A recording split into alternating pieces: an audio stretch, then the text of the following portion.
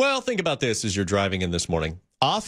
Your office is a breeding ground for germs, bacteria, stuff.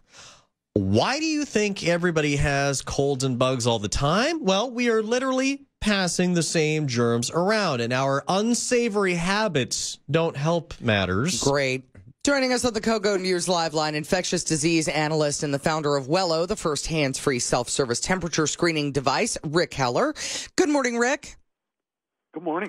You have to be pretty popular right now because everybody's freaking out over coronavirus. Apparently, there's been a run on hand sanitizer down at the local CVS. So why is it that everybody just keeps getting sick?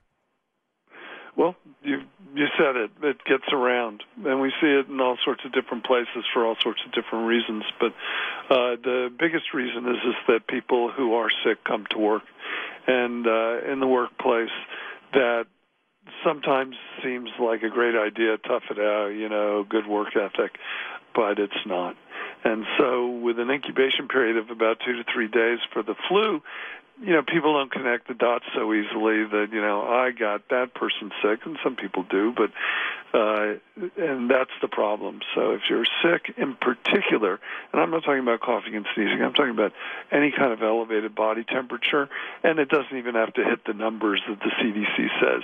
You need to work out with your employer, and the employer ought to be understanding for you to be able to work from home, or to understand and let you not come into the office and spread your stuff. So by spreading your stuff, how most commonly do we spread our stuff?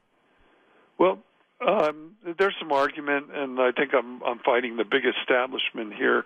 It's about the same if coughing and sneezing is really to us what appears to be somebody with symptoms, and that symptom would be a fever. So what we have is, and so what we believe and what we've shown in a lot of our evidence is that this is spread by breath. Simply an exhale when you have a fever is going to shed a lot of virus. And we exhale a lot more than a big old sneeze. And sneeze contains big particles, breath contains small particles. So either way, coming in with any kind of elevated body temperature, assuming that you have respiratory problems, you're going to be spreading, and we're talking about exponential amount of spread.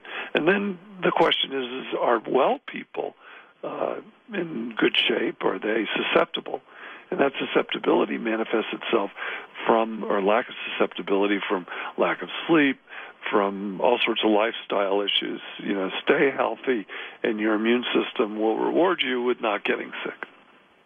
Well, it seems like great advice. But in practicality, most people are overworked. They don't sleep enough. They have the kids and the job and everything, and they're just kind of stretched too thin. So we have to unstretch, essentially? Absolutely. This is particularly with coronavirus looming. This is not an epidemic as such, certainly not in this country. But, we're hearing about these cases in Northern California that are, community spread because nobody seems to have a contact trace on where they got it. So, we're worried. And so worrying, we need to be careful. Asthmatics, people with comorbidities, diabetes, high blood pressure, these people are susceptible to loss of life.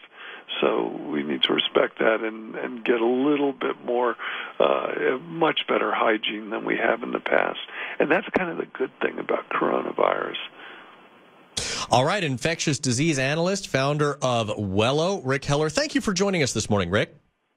My pleasure. Be well. All right, you too. All right, thank you.